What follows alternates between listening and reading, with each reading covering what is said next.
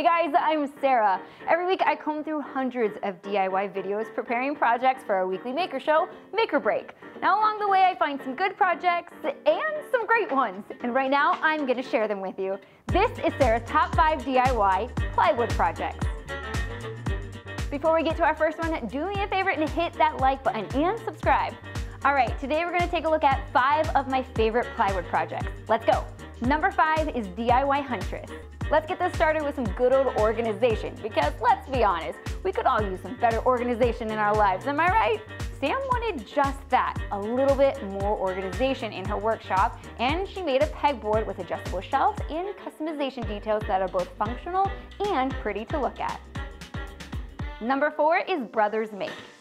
Matt and Johnny normally make their projects together, but this time Matt was left to build on his own. So he made a fun-looking side table with layers and layers and layers of plywood. I love how this project turned out. He was even nice enough to share it with his brother when he got back. I probably wouldn't have done that. Number 3 is Izzy Swan.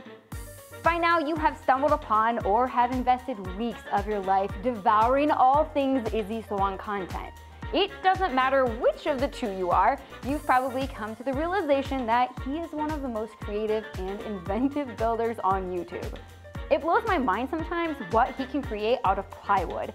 This is an all-inclusive, foldable, portable table perfect for 2.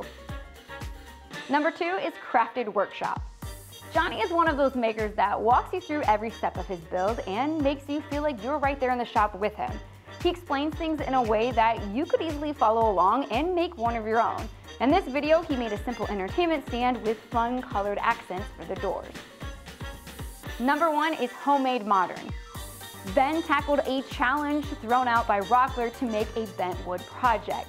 Bending wood for your build opens the door to a lot of creativity and unique design to whatever you're building. And this project from Ben is no different. He designed this fun-looking chair that oddly looks like it would be really comfortable to sit in. I really want one. Have you seen a woodworking project that should have made it on my list? Leave a link in the comments below and I'll be sure to go check it out. And if you like this video, the rest of my top 5s are in a playlist right here. And don't forget to join Rob and me every Friday for Make or Break. I'll see you then.